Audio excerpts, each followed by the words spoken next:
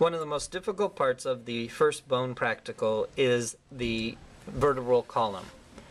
The first part of our vertebral column is the cervical vertebrae. Cervical vertebrae make up our neck.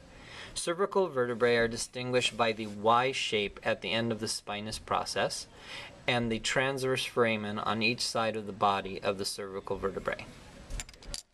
Thoracic vertebrae, which all attach to your ribs, have a long tail-like spinous process and tiny indentation facets at the end of the transverse process. These are where the ribs attach, so they are called the facets for the ribs. The lumbar vertebrae have very thick, dense, round bodies and a round spinous process. The first vertebrae is the atlas. Like Atlas holds up the world, Atlas holds up our skull. It is a cervical vertebrae, as you can see, transverse foramen on each side. And these two regions here and here are called the occipital condyles. That is where the skull articulates with the atlas vertebrae, and that is where our skull sits. The second vertebrae is the axis vertebrae. The axis vertebrae is also a cervical vertebrae, as you see the lateral or transverse foramen on each side, and forms this pivot point at the top of the axis. That is called the dens or odontoid process, and that is where our head pivots or rotates. The second vertebrae is the axis vertebrae. The axis vertebrae. The rest of the cervical vertebrae, as I said before, are distinguished by the Y shape at the end of their spinous process. Their bodies are much smaller and thinner than the thoracic and lumbar bodies, and as you can see, they have the transverse foramen on each side of the body. What is most notable on the cervical vertebrae is the region of the lamina. The lamina connects the spinous process to the rest of the vertebrae.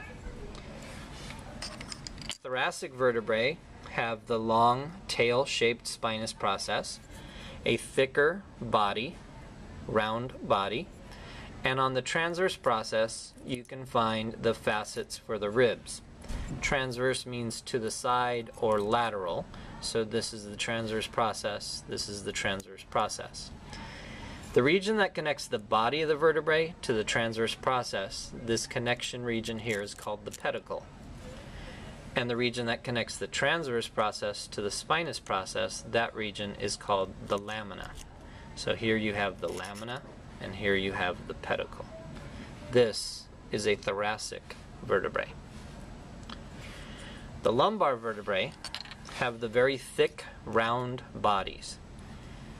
The pedicle connects the body to the transverse process. The transverse process juts out to each side. The spinous process is very round on the lumbar vertebrae. Connecting the transverse region to the spinous process is the lamina. And most distinguishable on the lumbar vertebrae, although they are found on all the vertebrae, are what are called the articular processes or articular facets. To articulate means to join together, and as you see, this lower region here articulates with the upper region on the vertebrae below it. These are the articular surfaces, superior and inferior. The inferior is down below, and as you see, the spinous process goes down.